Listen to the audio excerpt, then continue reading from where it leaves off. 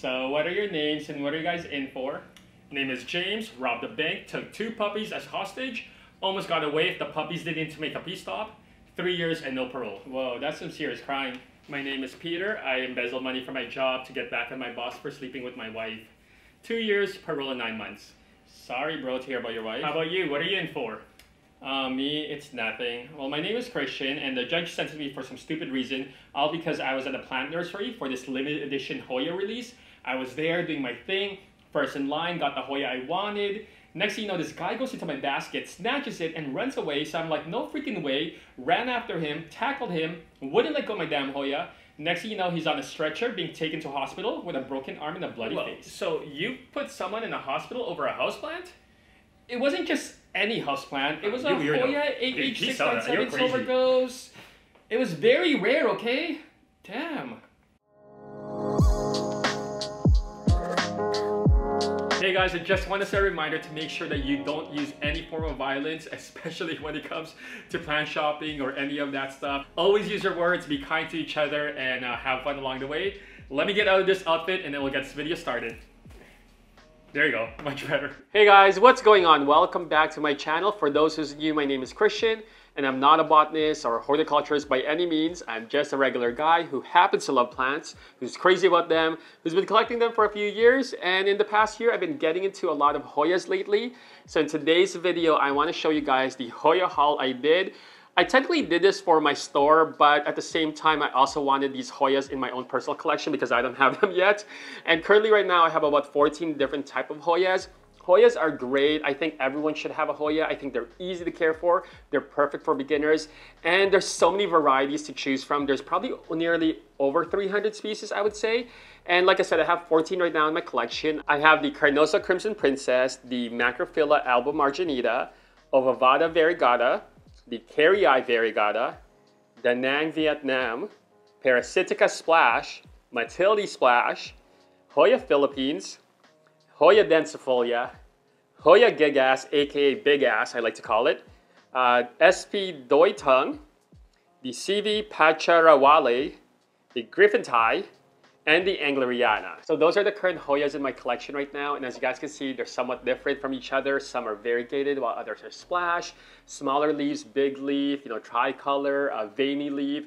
Really cool to have and so fun to collect. I seriously think they're like Pokemons. Once you have one of them, you gotta collect them all, and that's pretty much where it led me to kind of get these Hoyas. In particular, I'm really starting to lean towards more of these bigger leaf Hoyas with a lot of veins, like this Da Nang Vietnam, which is what pretty much inspired me to kind of choose these Hoyas for my shop, partly because I don't really see them being sold anywhere locally or in any online shops. So I really did want to add Hoyas because, like I said, I think everyone should have a Hoya. So I am going to introduce the 7 Hoyas I got. Before I introduce you guys to the new Hoyas I added, I do just want to say that I'm not actually quite certain if I actually classified these guys correctly because I did mix up the names when I was unpacking them. So I had to actually look online, look on social media to reference the Hoya I have to a picture and see if I was right about that or not. So most likely I probably will be wrong. But if there's any of you guys who are Hoya specialists or botanists or horticulturists, comment below and let's have a conversation because I also want to learn from you guys, and I'm sure a lot of people out there can also appreciate the correct labels for these Hoyas because some of them are really tricky to identify just by looking at the leaf because the leaf can vary quite a bit, and this goes for most houseplants. It can vary quite a bit depending on obviously the growing conditions, the lighting, humidity, all of that stuff. And really one way to tell with Hoyas is based on their blooms or their flowers. Unfortunately, mine are not blooming at all right now, and even if they were blooming, I'd probably need like a microscope to actually be able to tell the difference on some of the blooms to really identify what type of Hoya this is.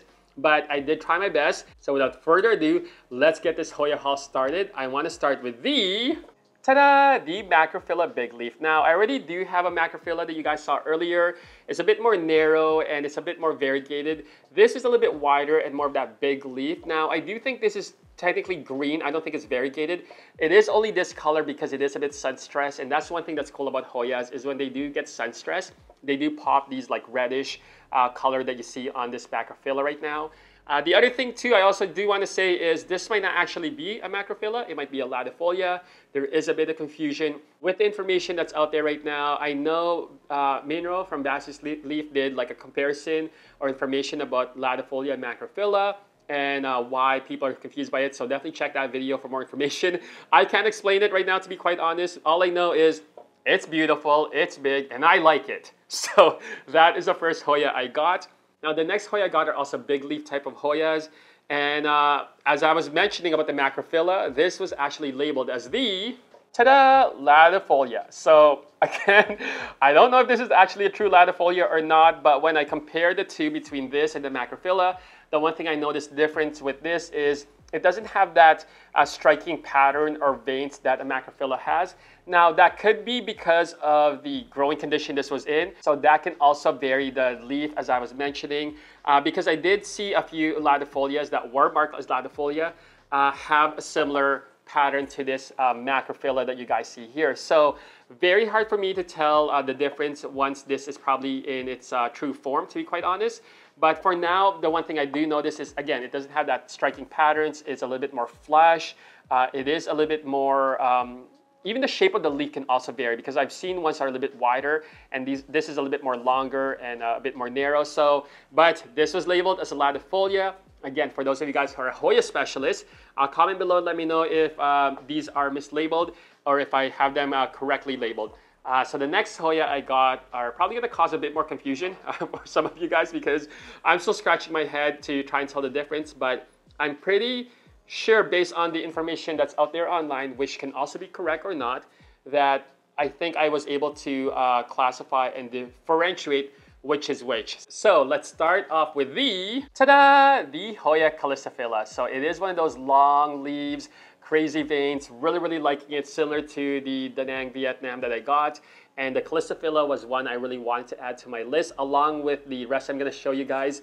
But when I put them side by side, they do quite look very similar and very hard to tell them apart. So for me, the way I determined this was a Callistophylla is just the way the veins are more, not necessarily prominent, as crazy as, like, say, a Finlaysonii that I'm going to show you guys shortly here. You know what, let's take a look at that and we'll do a side-by-side comparison. So this is a Finlaysonii, and you guys can see when I put it side-by-side between a Callistophylla, that the veins are slightly different, but really hard to tell still, you know, especially when you look at it quickly, because they can look quite similar, and some will even argue and debate down there in the comment section if you guys think, you know, this is a Callistophylla and this is a Finlaysonii, or it could be completely something else, because there are so many freaking varieties when it comes to Hoyas. And like I said, the growing condition they're grown in can really vary the way the leaves look and the way the veins look. So, but nonetheless, I have both now in my collection, and we can all agree that they're beautiful, okay? So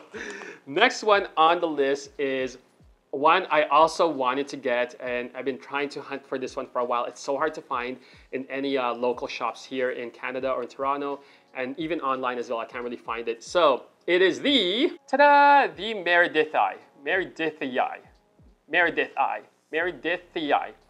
Ta-da, the Hoya Meredithii. I think I pronounced that one correctly, or Meredith.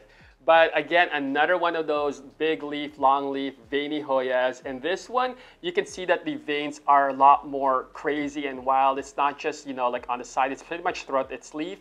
And the one thing I also noticed is the veins tend to be a lot more raised. It's not as smooth as, like, say, a Callistophylla or the Finlaysonii. I do find it to be a little bit more bumpy. And yeah, really cool. And look how massive this leaf is. Like, I was surprised when I opened this up how huge this one is, because like I said, I couldn't find this one at all online. So really happy to add it to the collection.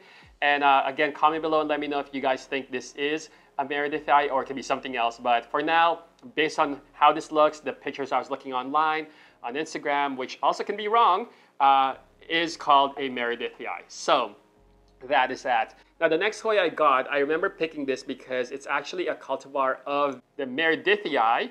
Oh, there you go, I pronounced it correctly, I think. Or in the Finlaysonii is a combination of these two, is actually this. It is the, ta-da, the Irina. So this is a Hoya Irina, and again, you know, first glance it may look very similar to the Finlaysonii and even maybe the Callistophylla and the Meredithii. But as I mentioned, this is technically a cultivar of the Meredithii and the Finlaysonii based on what I read. And it does have that similar pattern on the veins to the Meredithii, but it has also the kind of the colors of, say, the Finlaysonii. But who knows, maybe this could be a completely different Hoya. But yes, I do have this now in my collection, and really happy about that one.